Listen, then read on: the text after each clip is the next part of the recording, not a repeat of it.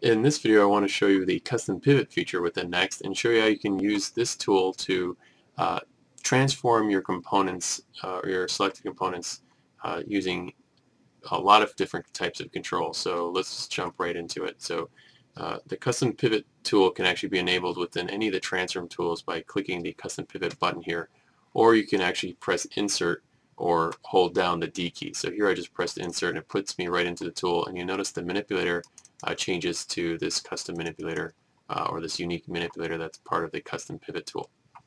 So right off the bat, you can actually just click and drag any of the manipulator handles. You can see here I'm just dragging on any of them, and I can place it anywhere in 3D space. If I left click, you'll see that it snaps to that component. You'll notice it only snapped along the actual axis that I had active. So here it's if I pull it all the way over here along the z-axis and along the x-axis, if I click again, you'll see that axis that's snapping is only the x-axis and not the z-axis. If I want the z-axis as well, I just activate that and align that, and again it's not snapping with the y, so I can just click that. So it respects whatever axis you have active. So again, if I wanted all three of them, I can just push it off into space and just make sure I have the center handle active, and I can just click and you'll see it snaps right away with that axis or all three axis handles at the same time. You can also rotate the manipulator, and I'm going to show you that in a little bit, but you can see again you can arbitrarily move it anywhere you want along the mesh by just clicking once. You actually notice when you click with your left mouse button, it actually snaps right to the actual center of that component. So if I left click, of course the center of a vertices not really relevant, but if you, let's say, click on this edge here or on the bottom of this edge, you'll see it snaps to the middle.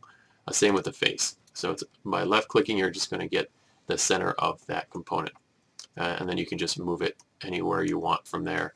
Or you can hold shift and you can see that you can snap anywhere along that component. So here I'm just sliding it along this surface just by holding shift, and it'll kind of make sure you can't pull it off that surface, and then you can get it a little bit more precise if there's a particular spot you want it to be. So for example, I have it here. If I wanted to now rotate the selected edge along that new coordinate space, then I can just enter or exit the custom pivot tool by pressing the move tool or entering the rotate tool, and now you can see I can rotate it along that new axis. So going back into the custom pivot tool, you'll notice that you can also, as I mentioned, shift drag to slide it. I'm going to actually reset it so it's back to the original position, which would have been the center of the selected component. And I was able to do that by holding, or actually just by left clicking and this add dead space. So when you're over a component, you're going to snap to it. If you left click anywhere in the empty space or dead space, you're going to actually reset it back to its original position. If you, let me snap it here, and now I'm going to rotate it like this. And you notice that if I left click again, you'll notice that it reset its position, but its orientation is still left to where it used to be. And now if I wanted to reset its orientation, I hold Control. So Control is used within the custom manipulator tool to manage rotations. So again, I'm going to click again here, and this time I'm going to activate the X handle, and I'm going to hold Control and click on this axis. You notice now I'm not snapping its position, but I'm orienting the manipulator, so now it's pointing directly at the component that I snapped to, or I selected, or I clicked. So you can actually specify whatever axis you want. So if I wanted my z-axis to actually snap to or aim to this component, I can do that, or I can aim it to a specific vertice or vertex point, or any which axis I prefer. So I'm going to go back to the x-axis and rotate that way, and then I can of course arbitrarily finesse this any which direction I want. So a lot of control there. By holding Control, you can orient the actual axis handle, and I'm going to Control click again to reset the orientation. And if I hold Control Shift and left click in that space, I'm going to orient or reset the orientation and also reset the position. So again, a lot to remember there. Left click will just snap to the center of the component. You can also click drag to get it to work, or if you hold shift, you'll snap to anywhere along that surface, and then again reset would work with either Control, Ctrl+Shift, or just left clicking by itself. So again, lots to remember there. I'll document all this in the YouTube or the actual description, so you have a listing of all the actual hotkey combinations. One other thing, so I'm going to show you some examples of how this is all useful, but what I want to also show you is that when you go into Custom Pivot Tool, your coordinate space is going to switch from what it would have been normally, which is default to world, to custom. So now your actual manipulator is going to sit there and stay there for as long as you're in this custom world, component space. If you want to exit back out, so that, in other words, if I actually change my selection, you'll notice that my manipulator is not moving anywhere. It's staying right where I had set it within the Custom Pivot Tool. If I actually go back to world space and select anything, you'll notice it automatically snaps to the center of that selection. So if I want to go back to custom or go back to where I previously set it, I just switch to custom and I'm right there.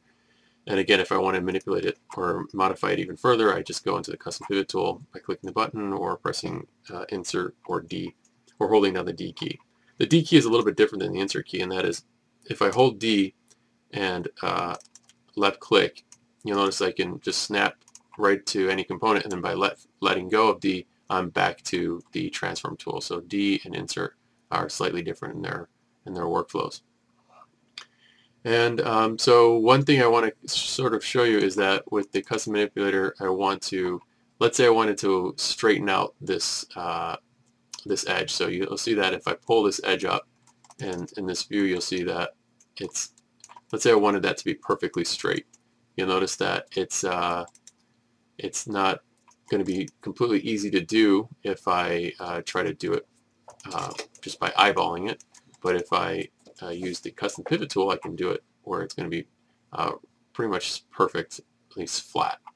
And so there's several ways of doing this, but what I'm going to do is actually go back into the Custom Pivot Tool and actually reset it. And I'm going to snap it to this component, and I'm going to activate that handle, Control, click on this to aim it.